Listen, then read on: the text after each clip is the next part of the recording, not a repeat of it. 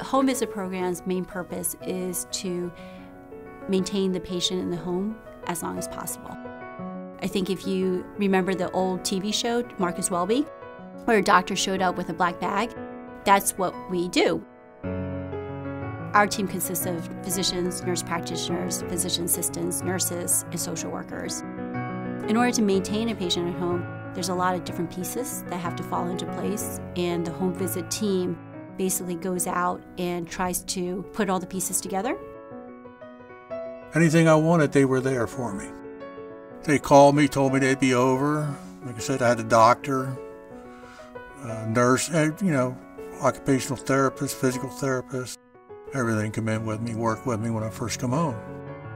We really just try to bring in a lot of support through not only medical care, but a lot of social support services.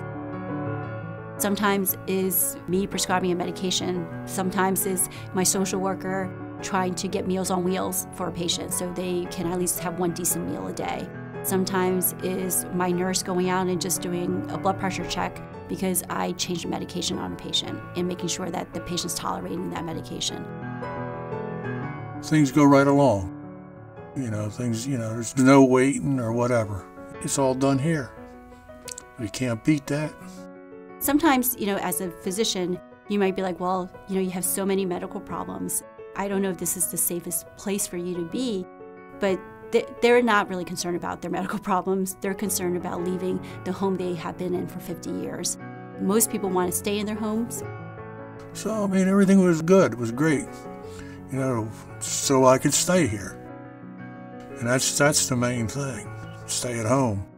Once you start listening to that, then you can really start partnering with them about, well, how do we let you stay here in the best quality of life you can possibly have?